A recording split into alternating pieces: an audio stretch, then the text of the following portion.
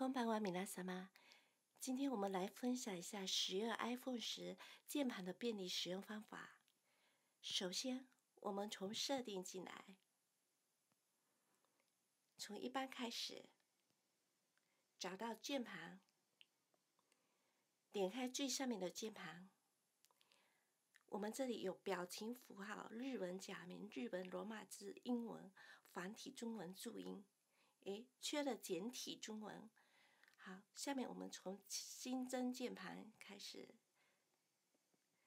简体中文找到，拼音英文键盘需要挑起来，手写需要挑起来，点完成。这时候我们就增加了简体中文拼音、繁体中文手写。当然，我们也可以把新增加的去掉，点编辑。把简体中文手写不要，把它去掉，删除。还可以把这个顺时进行调整，把简体中文拼音拉到最上方，点完成设定，回到键盘当中。好，下面我们再来第二个设定，文字替代设定。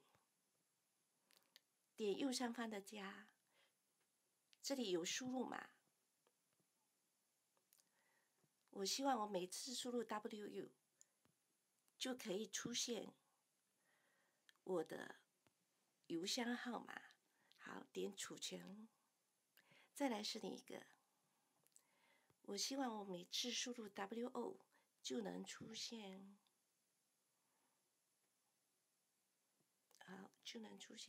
我今天晚上有时间 ，OK。把它储存起来，这就完成设定键盘的设定。我们回到实际应用当中 ，OK， 我们打开讯息，给朋友发信息，取消 ，OK， 这是发讯息。那我们打上一个英文符号5。马上就出现刚才我们设定好的邮箱，就直接可以发出来。再来看一下，我们打上 WO 就可以出现我今天晚上有时间，这就可以节省时间了。